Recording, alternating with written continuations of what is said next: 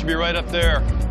Park warden said they closed it down a few years back. Guess every once in a while they still get a thrill seeker who ignores the signs. They haven't been able to ping the phone? Yep, no contact since the call was dropped.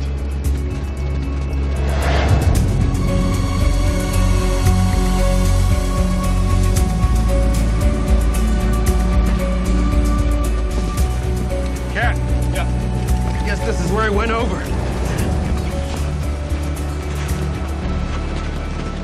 All right, everybody gear up. Hand chimney, get the winch and the guidelines. Prep a basket just in case. I'm in a radio aerial recon, have them on standby. Copy that.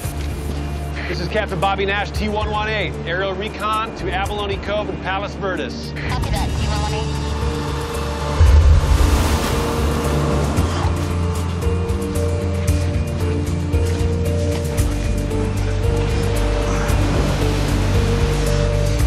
All right, big jump, Eddie. Come on.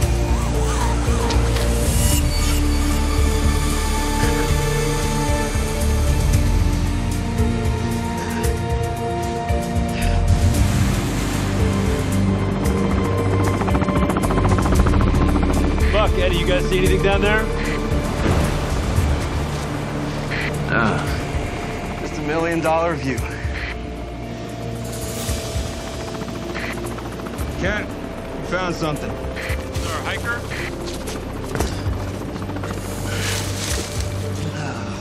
Oh, hiker. Don't think it's the one we came looking for. It's human remains, Cap. Skeletal remains. All right, we'll flag it, but don't disturb it. We'll call it in. Unless.